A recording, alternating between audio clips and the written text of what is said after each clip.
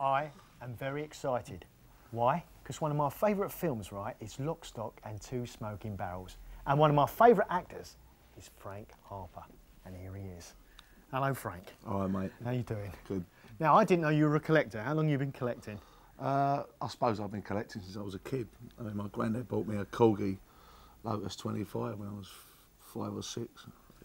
But I suppose seriously collecting from about 1990. I've been painting now as a freelance artist for 16 years. And how did you get started? I was brought up surrounded by motorsport, and my father is also an artist, which helps.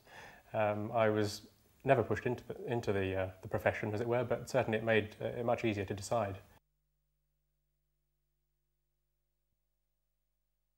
Well, this is has a particular story to it as well.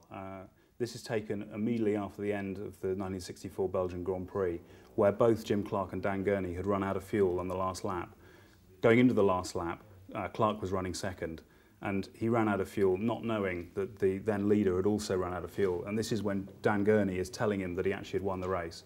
And in the archives, this is the most popular image and one of our best sellers, but in the archive there's a whole sequence of the whole conversation, and it ends with Jim Clark laughing and then being driven away on another car going back to the thing. So it tells the whole story. Now, I understand that one of these is going to be presented at Goodwood, the Festival of Speed.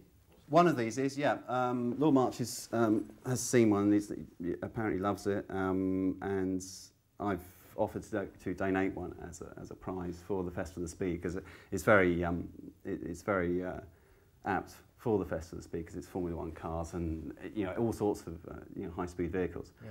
And I thought this would be a fantastic trophy for that event, which is in July, I think, this year, 6th, 7th and 8th. You're right. Yeah.